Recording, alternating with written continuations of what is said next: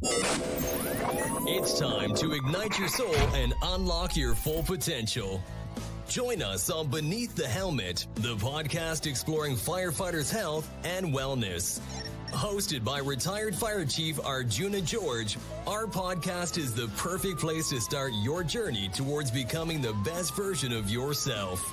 So come on, let's join the conversation and find out what sets your soul on fire. All right, good day, everyone. Welcome back to the Beneath the Helmet podcast show. I'm your host, Arjuna George, and today I got a chance to sit down with a former RCMP member in Canada and a registered psychologist who now specializes in psychedelic therapy for first responders.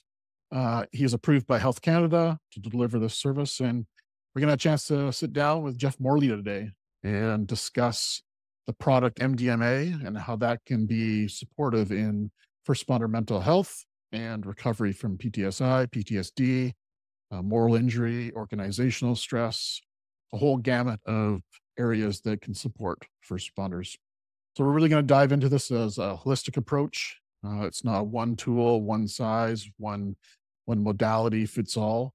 Really, this is a holistic approach where psychedelics might be a good option for you and psychedelics might not be a good option for you. But in any case, it's not a one tool, one size. It's very holistic where we are going to look at how it combines with talk therapy or other somatic processes. So very interesting discussion, and I look forward to hearing your feedback on this modality. And I know it's helped a lot of people that I know in the first responder world, and I look forward to expanding this growing modality across Canada. All right, everyone, enjoy this episode. Sit back, relax, and until next time, stay well. All right, welcome back, everyone. Another great episode today. I get the honor to sit down with former RCMP member, now a registered psychologist, Jeff Morley. You might have seen him at some conferences, speaking about all sorts of things. But today we're going to talk about something very unique and kind of new topic to Canada, all about psychedelics for first responders. So welcome to the show, Jeff. Yeah, thanks for having me. Awesome. So tell our listener about who Jeff Morley is and kind of where you came from, your background, and how you ended up being a psychologist. Well, as you noted, I have a background in policing. I spent 23 years in the RCMP as a police officer, so in a variety of different roles there, and sort of uniform, plain clothes, big detachments, small detachments, doing some of the organizational stuff with leadership and conflict resolution. So I got about 23 years as a police officer that I bring to this topic. And I've also been a registered psychologist for the last 20 years. So before I retired, I had a part-time private practice. And since retiring, that's my full-time endeavor. So I have a PhD in counseling psychology from UBC. I'm a registered psychologist. I'm a board-certified expert in traumatic stress. And sort of given the first responder background and the psychology background, a lot of my practice now is basically providing treatment, training, counseling, critical incident stress management to all kinds of first responders, many firefighters, police, paramedics. I work with soldiers, veterans, different folks, social workers, nurses, basically people whose work brings them into contact with trauma or the suffering of others. Mm-hmm. So I get the odd normal person that walks in, but they're usually kind of boring compared to the first responder realm. So I bet. Whereabouts are you located, or is this done virtually or usually? I'm in South Surrey, Surrey area, and I do some virtually as well. But yeah. Okay, great. Yeah. Tell us a little bit about going from the journey through being an RCMP member to now talking about psychedelics that for a long time has been, taboo to talk about. And I'm assuming as an RCMP member going into this, was there any kind of challenges that you had of kind of transitioning into this topic? Or yeah, well, it's certainly curious to come from a police background where I've arrested countless people for, possessing and dealing and trafficking in drugs. Yep. And, quite frankly, to this day, I continue to see the challenges and the risks and the evils and the damage that a lot of drugs do. Mm-hmm. That said, it's also curious how some of the research and evolution has been around psychedelic medicines and how those have gone from sometimes drugs of partying or abuse or things like that, now to be seen as quite potently therapeutic. Mhm. So I've had a long-term interest in some of the psychedelic medicines, and as much as they can sort of be taboo in many places in the world, for instance, down like in South America with some of the traditional Shipibo people and others, they use medicines like ayahuasca. That's quite legal down there.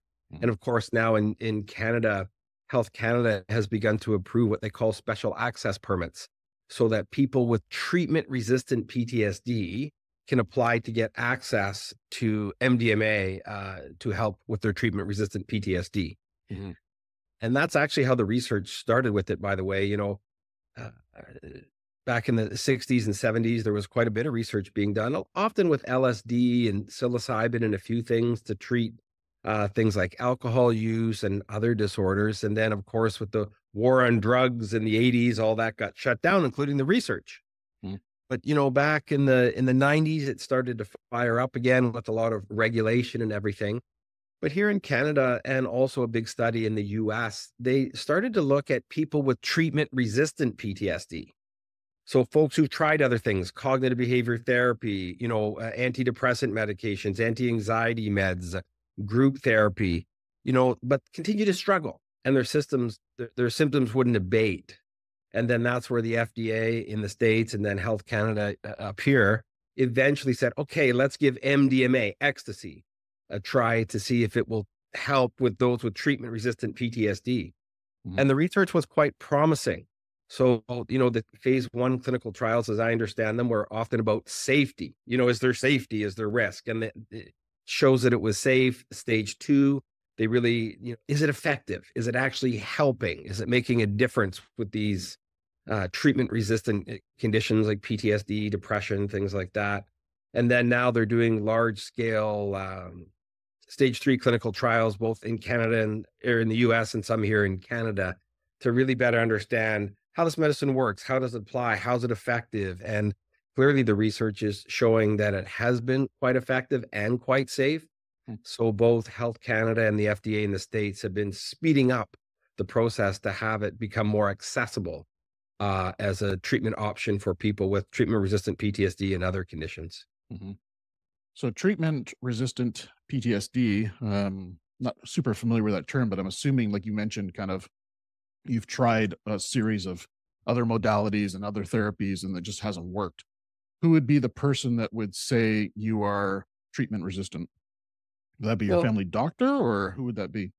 that's a good question. I mean, in terms of prescribing these medications, it requires an MD to do a full assessment and make that determination. That's usually done in consultation with the treating psychologist, Mhm. or, taking an inventory from the person. Hey, I've been through a WorkSafe treatment program, or I've been through the operational stress injury clinic, or I've met with, 2 psychologists. I've tried this medication, but I'm still having nightmares. I'm still struggling to go outside. I'm still hypervigilant. Sirens are still, you know, gives me the shakes, and, Mhm. I get all sweaty and they're still stuck. Right. So when with making a good, effort at a number of these other treatment options, that's when some people may consider whether something like MDMA could sort of help them heal and access a way to process some of those traumatic memories in a way that traditional talk therapies just can't.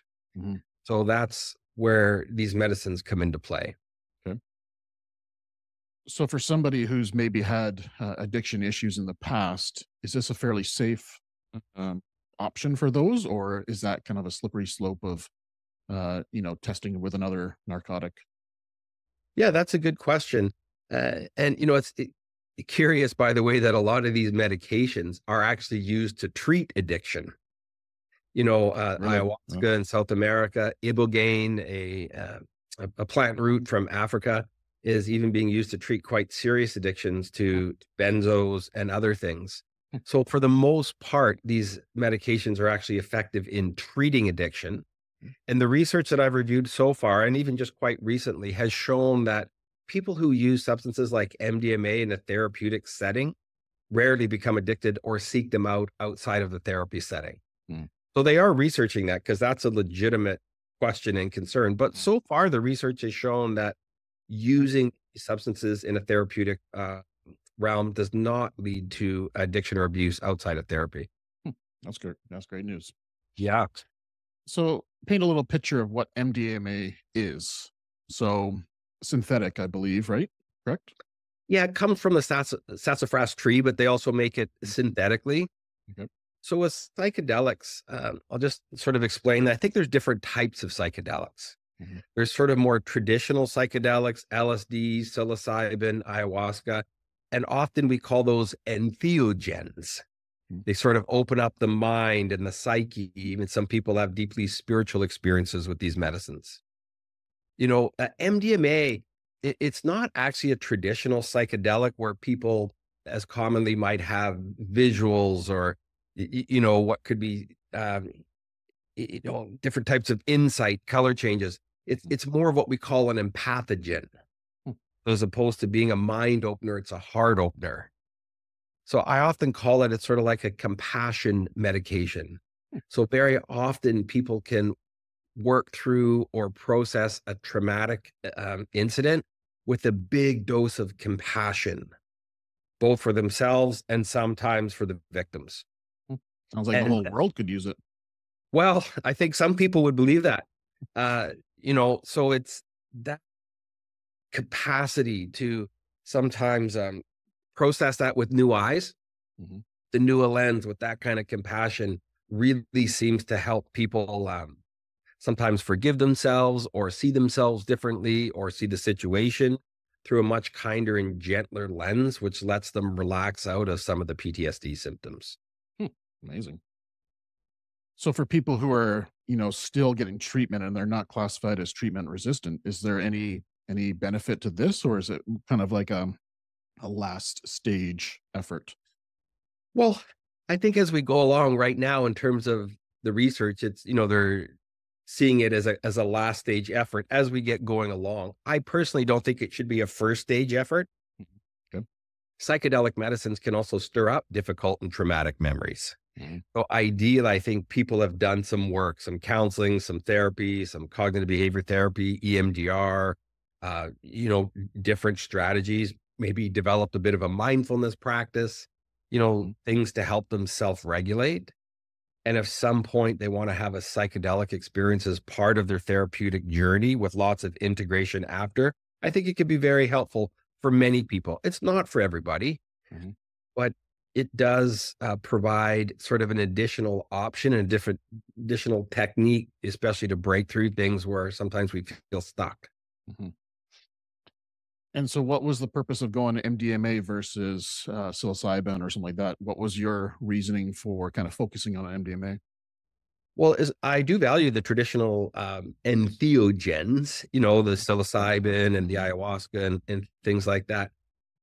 And I think they also can help people heal from trauma, sometimes in different ways. So when I talk about psychedelics, actually, even when we talk about PTSD, I'll take a minute, we talk about PTSD like it's a single thing. Like, everyone has the exact same symptoms.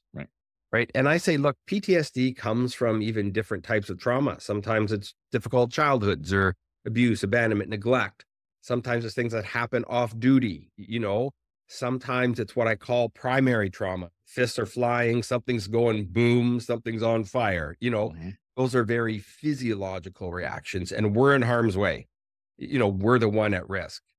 The other common type of trauma that really leads to PTSD symptoms, compassion fatigue, moral distress, moral injuries is what I loosely call the secondary or vicarious trauma. It's about the experience of bearing witness to unfixable suffering. So we're not the ones in harm's way, but it's showing up to those calls of suicides, fatals, doing CPR and, they're cold, dealing with the families. So I find that people, for instance, with PTSD that comes from like a very firsthand threat, primary trauma, often very hypervigilant, anxiety-based symptoms. But most first responders, police, fire, a lot of our trauma comes more from that secondary and vicarious trauma as well. And that can lead more to the depression, compassion fatigue, some of those negative type symptoms. Definitely.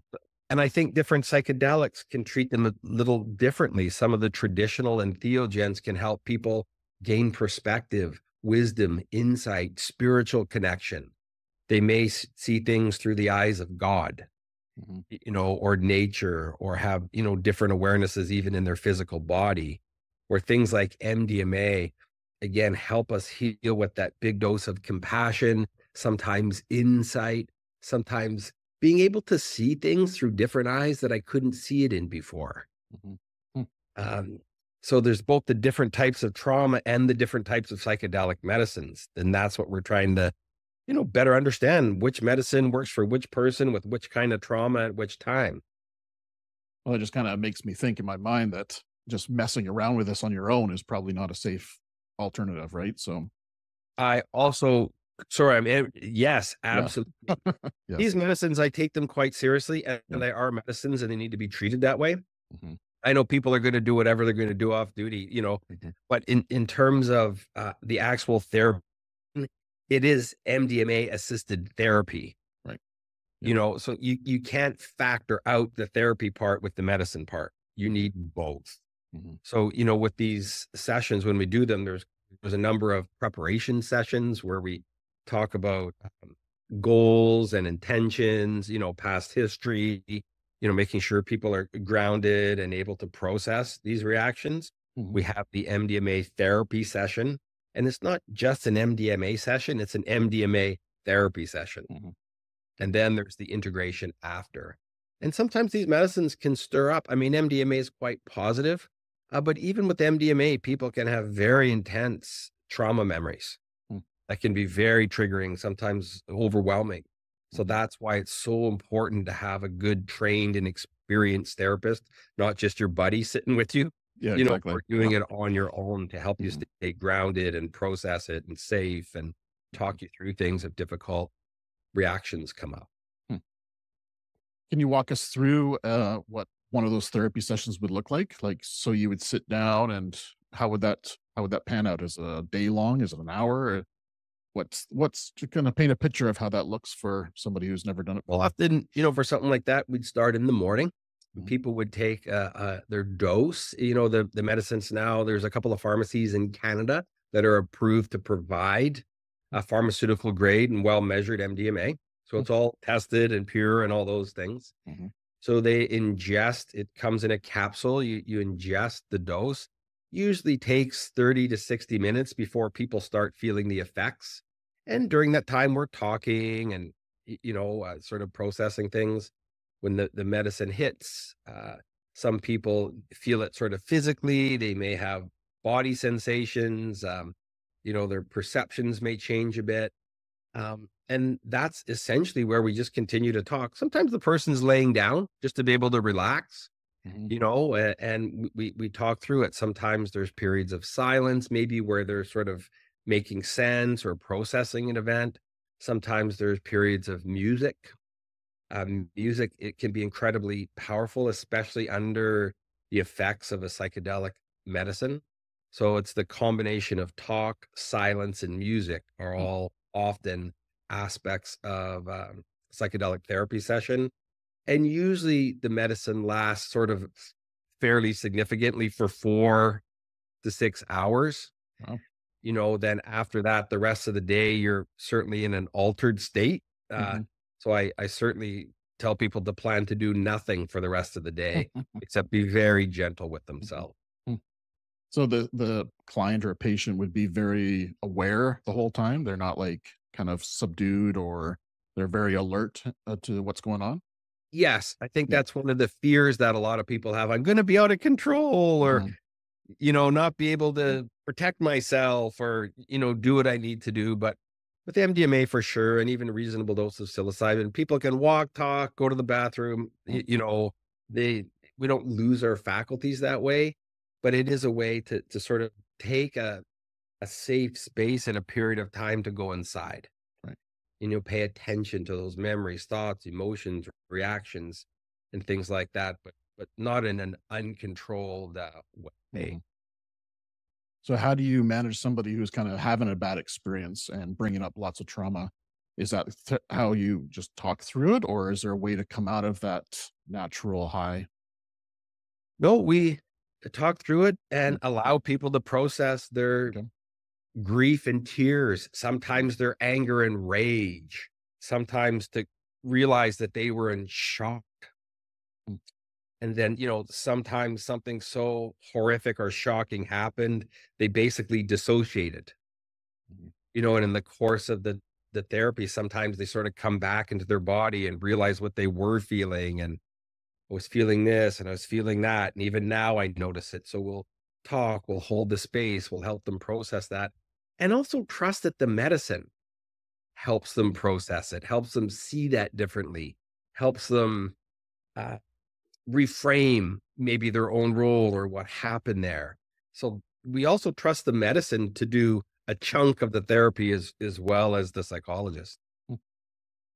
So on an average year, how many first responders are you seeing for this kind of work? Well, this has only really been legal for less than a year. I don't Less than a remember year. Okay. the exact date. Okay. So we're just getting started. Yep. Good. So we've had a few go through, and Health Canada's been good to deal with, and of course get the medical screening and the Health Canada approvals and, schedule the prep, the sessions, the integration. It can take some time. So it's not something that should be rushed into. Right. I think the fact that it takes a bit of time is healthy, Mhm. go slow, plan, prep, have a plan here. But yeah, we are rolling and have had some successful ones go through already and hopefully more to come. Right. Uh, right now, these medicines are available only through what they call a special access permit. So each and every one has to go through Health Canada. Mm. I suspect in a few years, once the stage 3 clinical trials have really, shown a good evidence base and safety protocols, that there will be more convenient ways to be Right. able to access those medicines through a physician and a trained sitter or Wow. psychologist. Beautiful. Beautiful. You mentioned the concept of integration. What does that mean? Is that something that's like months down the road after this, or is that like you're talking about the day of? Well, both during the session, but even the days and weeks that follow, Mhm. it can be helpful to maybe make sense of things. It's like maybe I see that situation differently now. Mm. For years, I was holding on to rage against this person or self blame, like I Mhm. was bad. I made a mistake. I fucked up. Am I allowed to swear on your show? Yeah, Sorry, go too for it. late Yeah, now. all good. you know, and now after this session, I realized, like actually there was nothing else I could have done there. Mhm. And I'm not hanging on to that same shame or self blame or self hatred. So it can affect how I see myself in the world. Mm. So being able to talk that through and what implications does that have for who I am and how I am as a first responder, as a firefighter, as a paramedic, right? So Mm. that's what we talk about with integration. What's the take home? How does this change who I am and how I am in the world? Mm. So yeah, some mindfulness, some gratitude, some meditation, all those things are gonna help kind of clarify your experience, right? Absolutely. So Yeah. talking it through, and certainly those mindfulness practices are really important, whether it's during a psychedelic session or even after when we get triggered.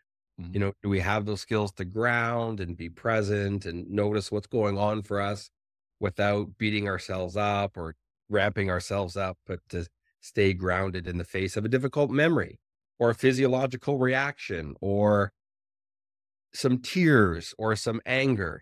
How do we hold that, process it, talk it through, Mm. honor it without it knocking us too far off our center? Love it. I hope this is mainstream in a couple years. Well, I think accessible Yeah, I mainstream. think we're getting there, and I'm okay, quite frankly, with going slow and step by step and Mhm. following the research to make sure that we're doing this right. For I sure. mean, I think, these medicines again were used back in the 50s, 60s. They got misused often in the 60s and 70s. Yep. So now the clampdown came. So now I think we have to be very systematic, safe, and have a really mindful approach to these things to minimize harm, Mm. at the same time making them accessible for people that need them. Where would you like to see this industry kind of evolve into in the next, say, 5 years in Canada? Well, I think we need to do a lot more research right here in Canada. I'm certainly trying to drive. It's been a challenge, some research with first responders. Hmm. Like even what's the difference within first responders, police, fire, paramedics, soldiers, nurses, Mhm. and even what are those different types of trauma that I talked about? The primary trauma, the secondary and vicarious trauma, the moral injuries, the moral distress, the compassion fatigue, the organizational trauma, Mm. all the stuff that goes on, politics and conflict, right? You Big time. know, and then how do these different medicines, MDMA, psilocybin, LSD, ayahuasca, 5-MeO, DMT, how can they help people treat these different types of trauma with these different medicines? And even within psychedelic therapies, I just this past weekend virtually attended the Harvard Medical School course on psychedelic therapies. And they were even talking about sort of even within MDMA, how we can use cognitive behavior therapy or internal family systems or EMDR or these different therapeutic models, even within a psychedelic framework. Mm. So I think there's tons that we're learning and developing and putting our mind to through research and science. And I'd like to be certainly a part of that, representing our first responder crews to make Beautiful. sure, our voices are heard in all this. Yeah. Is there any resistance from the first responder world to this concept of psychedelic therapy? Well, to be honest, I keep expecting that, to Mm. come out and talk about these medicines with especially a police audience, let alone Mhm. fire or others. But for the most part, I think it's been well received. I'm Oh, sure there's good. some out there that will think Mhm. this is complete Mhm. bogus, you know, behavior. But I think more and more people are seeing that like this is legit. These are medicines and they help us. Mm. And we know the rates of PTSD, anxiety, depression, sleep problems in our first responder world are serious. Mhm. So when we have potent medicines that actually can help this, I think more and more, it'll take some time. It'll be more integrated into what are the options for how we help first responders work through their trauma. Mm. Love it. That paints a great picture to me, and definitely something that, yeah, I look forward to seeing grow and grow across Canada because I think any tool that we can utilize, and if it's, I'm all for thinking outside the box and not sticking just with mainstream narcotics, um, you know, pharmaceuticals, right, to solve the problem. Well, and I'm not against pharmaceuticals, by the way. I mean, the research would No, say that no, for many people, the best way through PTSD, depression, anxiety is a combination yeah, of for sure. medications, SSRIs, Mm. Mhm. and therapy. The limit for the SSRIs is I say that they're often basically palliative. Mm. They can help you manage your symptoms, but they won't cure you. Right, And I don't a like band that. aid.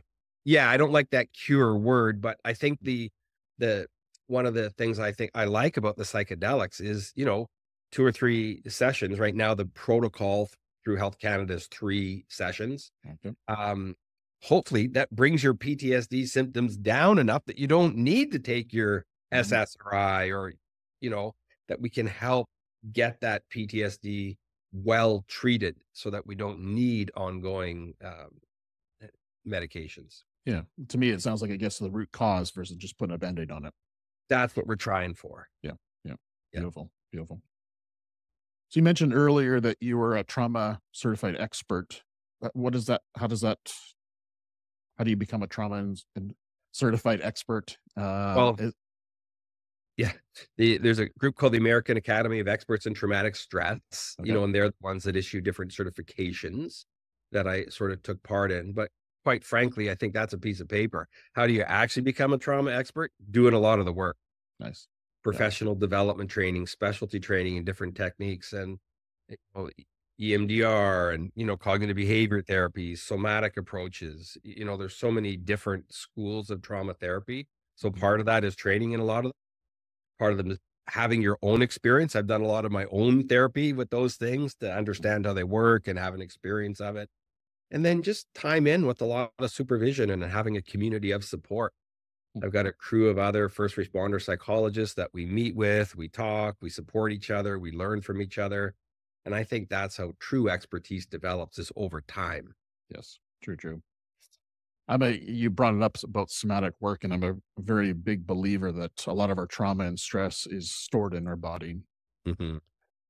What's your thoughts on somatic therapies, and what would you suggest for people who want to explore that a little deeper? Any thoughts there? Yeah, well, and like I said, I think that's what I've learned, how do people get through trauma? Rarely is it one thing. Oh, I Mhm.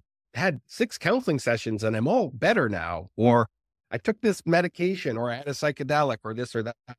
Like, I think the way through trauma for most of us is some combination of things. Mhm. And maybe that includes some counseling and talk therapy, some cognitive behavior, an SSRI, maybe a psychedelic session in there. And there's also a school of trauma experts that really focus on somatic psychotherapies, the Comey method, sensory motor integration, Peter Levine's work, Pat Ogden's work. And in those trainings and in those modalities, in the counseling session, often we focus on those physiological reactions, how to honor them, process them, stay grounded, come back into the trauma, come back to ground. So I think those somatic therapies can be incredibly effective. Some people, their symptoms are very somatic and that's what they need. Mm. Others have, really negative thoughts and some cognitive therapy. Some people, they've got difficult behavior. Some people, it's negative self-beliefs. Some people, it's spiritual distress that's caused as a result of what they've seen or been through. So I think all these different therapies have medicines to Mhm. offer us. And it's finding, what do we need, when, at what part in our journey. Yeah, yeah, I totally agree. Yeah, it's definitely not a one tool fits That's right. everyone, right? So That's right. I'm a TRE provider, so attention trauma release exercise is very similar to Peter Levine's work, where you actually go into a neurogenic tremor, and releasing stress and trauma in your body. It's Yeah, they pretty got powerful. Pretty EFT, powerful. EFT. Yeah, all these There's a lot. acronyms. There's so many, it's Yeah, hard to even totally. capture them all. So Yeah, again, I think they're all pieces of the puzzle. yeah, exactly. Yeah. So, what's in Jeff's self care toolbox? Well, I think one of the key things is certainly having a good home life, have Yeah. a wife and daughter and some furry friends at home. So that certainly helped me trying Yeah. to stay fit. And I think the other thing is having a community of support. Mm. So, I have certainly other people that share interest in the psychedelic medicine from a therapeutic perspective, my first responder psychologist colleagues. I think that's so important that we can talk things through, ask questions, and have people that, kindly challenge us on our thoughts or thinkings and why that. So I think they're all pieces of the puzzle. Self care is the same thing. I think we need a lot of things to help with our self care, not just one thing. Yeah, couldn't agree more. Yeah. So, this is a new question I'm asking everyone. What does Jeff need more of support in your life to be a better Jeff in 2024? Where are some areas in your life that you could use some more support? Well, you mentioned sort of, for instance, impacts of trauma on the body. Mm. Certainly as I've aged, I've noticed that more and more. Mhm. Well, for me, I think that's a part of it is making sure that I'm actively focusing things on my physical health and making the time to do that, Mhm. not just finding the time, but making the time, Mhm. finding the time to sort of stay connected with, friends, family, colleagues, making sure that, I'm keeping up in a good way, taking time to read and self-develop and explore.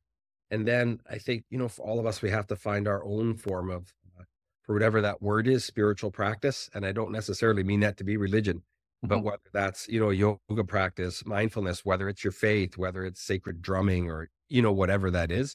And certainly for me, making sure that I'm sort of trying to care for myself in multiple ways throughout the coming year. That's good. Yeah, very holistic approach, it sounds like. Yeah. Yeah. So, people often confuse spirituality with religion, kind of put them two to two together. How would you separate spirituality from religion? Well, that's another big question, but religion often organized faith, church, temple, a doctrine, and, a code, a Bible, a Quran, a text, where I think for me, spirituality is more about connection to the divine and something greater than oneself. And it's interesting because, a lot of these psychedelic medicines, I think can really facilitate profound spiritual experiences. So especially medicines, I've had occasion to travel down to South America and work with the Shipibo shamans in the jungle with ayahuasca. Wow. And, even through there, it often sounds curious to describe it to people. When it's like trying to describe an intense dream to people in the day, it doesn't always do it justice. But even there, having profound experiences of God, the divine, the creator. I had a chance through one of these experiences with the traditional medicines down there, even to see the world through God's eyes. And I could see the earthquakes and floods and winter and bodies decaying in the earth. And I could see babies being born and the sunshine and plants bursting forth and food, all the good things that were in the world. And I think what that did for me, I think it was a profound, to me, spiritual experience, and it just sometimes allowed me to see certain things in context, both in my own life, some of the great moments and good things and strengths and advantages I have, and to also acknowledge the trauma and the wounds and the damage that has been done, and try and find a way to sort of keep myself grounded, connected, and finding a perspective. So to me, that's maybe one example of what I would call as a profound spiritual experience that I keep with me, that lets me see the world through different eyes, that I find helps keep me grounded and comforted. Wow, that's powerful. Yeah, I think there's also a component, you talked about the divine God or someone bigger than us, but I think also spirituality is connected with ourselves too, right? Which you touched on, but connecting with ourselves as a person and who we are, right? I think that's a key part in my life anyways of how I view spirituality. Well, and I say amen to that. And for me, that's often through a lot of the contemplative practices, Yes. the mindfulness and the meditation, and certainly yoga as well, to pay attention and to our bodies, let alone our souls. So I think there's great tools out there and practices, and we got to find what resonates for us. What can I actually stick to? What do I resonate with? What's meaningful to me at this stage of my life? Yes. Yep. So what would you like to leave our audience with today? What kind of golden nugget would you love the world to hear about maybe what you're working on, or just some nugget that you'd like to leave our audience with? Well, look, I know your audience is first responders, mostly firefighters. I just heartfelt, though I've done the work, appreciate the work that these folks are out there doing. Many of them still active. Some of us retired. Yeah. It's the honor for the service. And look, we know you do difficult work out there. We know that work takes a toll. I think we're getting better at talking about it and recognizing the impacts of PTSD, anxiety, depression, sleep, addiction, the impact that this work has on our homes and our family lives, let alone our bodies. So thank you for doing that work. Keep paying attention and make sure you're being proactive to increase those factors that contribute to your own resilience. And whether that's therapy or taking a medication or considering a psychedelic experience or developing a spiritual practice, you guys are doing tough work out there. So make sure you're being really proactive for your psychological health, your physical health, your spiritual health, because I want to make sure you're having good, long, healthy careers and long, healthy retirements after that. I'll say amen to that. Yeah. And it's certainly if yes, people have questions about different psychedelics or how does that fit or what's the risk or is this the right time for me? There's resources out there and I'm certainly one of them and happy to answer questions. Awesome. So where would people look for more information about this? Like, is it safe to just Google it, or where would you recommend people look at? You can go to my website. It's called guardianpsychedelics.ca. And on that website, I have links to credible research sources, Johns Hopkins University, Harvard, National Institute of Health, like respected, resources so that you're getting your information from good scientific respected sources. Yeah. Great. How can people learn more about Jeff and maybe connect with you down the road, or anything coming up for you this year? Any speaking engagements or anything you want to share? Yeah, likewise, you can check out the Guardian Psychedelics website or my other 911resilience.ca website. and doing lots of trainings, teachings. Just got back from some time with corrections in Ontario. Got a few things coming up with the fire that we're just looking at, actually looking at some options to work with some people just pre-retirement, for firefighters. So how do they drop off some of that baggage they've collected, or they actually, transition out of the fire service? So you'll be able to find those things on the website as they pop up. Oh, that sounds very interesting. That sounds like a whole nother podcast episode, maybe. Well, it's a big piece around the retirement, because we know, sadly, a lot of our retirements are a lot shorter than they are for other professions, and our life expectancy can be reduced doing this side of work. So I'm certainly trying to make sure we change that around. Yeah. Would that be like a psychology practice, or would that be actually psychedelic therapy that you're introducing into that realm of people? I think we're hoping to do some group-based work, with, again, firefighters just pre-retirement, to sort of help facilitate both peer support and professional support, to gain that perspective and drop off some of that trauma baggage before people head into retirement. Love it. Love it. We need that so bad. So bad. Yeah, great. Well, Jeff, it's been an honor to sit down and chat with you and kind of share this nugget about psychedelic therapy and trauma, and how we can, kind of look at different tools and different options for first responders across Canada and North America. So really appreciate that. And I know your expertise is, well recognized, and appreciate your time on the show today. So thank you. Thanks so much. Thanks so much for having me. Awesome. All right, everyone. Hope you enjoyed this great conversation about how we can use psychedelics potentially in the future for first responders suffering with PTSD and other trauma-related things such as anxiety, depression. So I hope you enjoyed it. Until next time, stay well.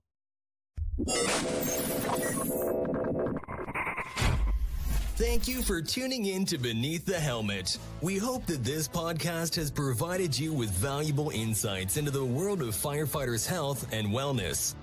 Remember, caring for your physical, mental, and spiritual well-being is crucial to achieving optimal performance. Join us next time on Beneath the Helmet for more inspiring conversations. Until then, stay well.